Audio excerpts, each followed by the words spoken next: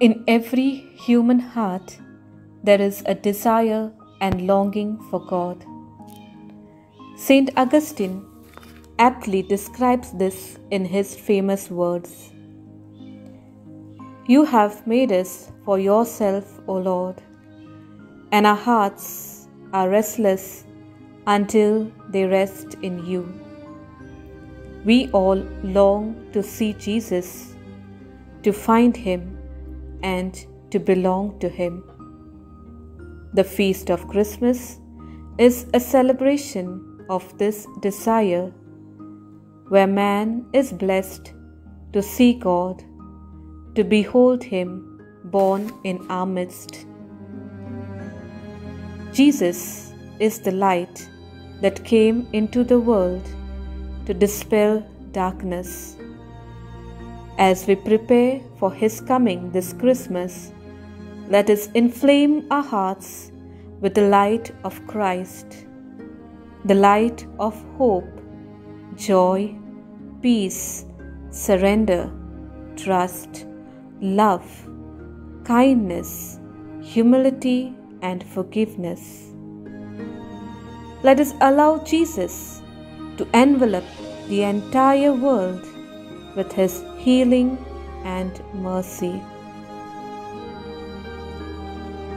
In Isaiah 40:31 we read, "Those who hope in the Lord will renew their strength."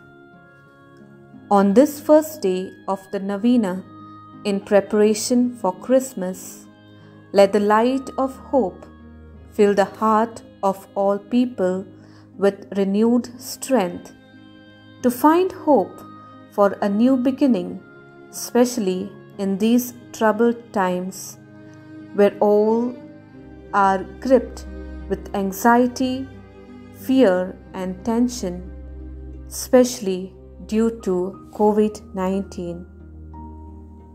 With hope in our hearts, let us entrust ourselves and the entire world into the care of Jesus.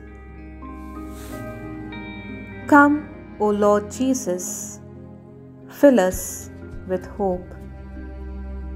Come, Lord Jesus, come into our homes, into our lives, into our entire being, as we join in the prayer in preparation for Christmas.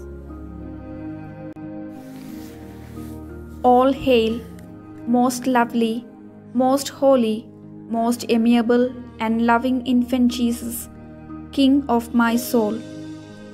O most beautiful above the children of men, give me the grace to prepare to receive you worthily on the glorious feast of your nativity.